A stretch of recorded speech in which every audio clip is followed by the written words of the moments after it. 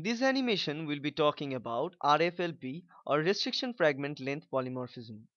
The technique centers around the digestion of genomic DNA digested with restriction enzyme, or RE. RE are isolated from bacteria and cut at specific sites. This recognition site is associated with any type of gene and distributed randomly throughout the genome. Now let's begin. Let's say we are having three different individuals and we are having three different types of cells, and from each of these cells we isolate DNA.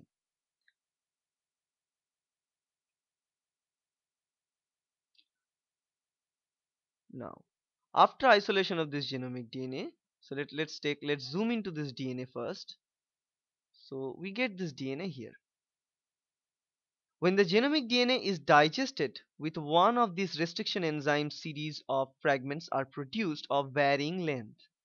As we can see here, in first case we generated these two fragments, in the second case we generated another two different fragments, and in third case we'll be generating another two different kinds of fragments. Now remind you that this restriction enzyme that we use for all these different DNA or different DNA of different cells are same. So we digest all the DNA with the same restriction enzyme. Now after getting these fragments, we load all these fragments into the different whales of an agarose gel, and then we'll run the gel, and what we get is a kind of characteristic pattern.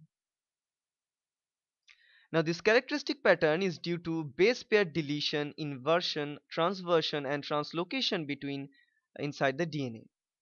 Now result in loss or gain at recognition site, causing a fragment of different length and character. That's what is all about RFLP.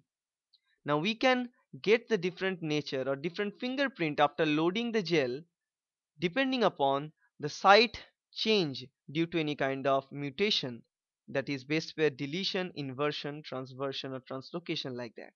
So by looking at it we can tell which individual we are talking about.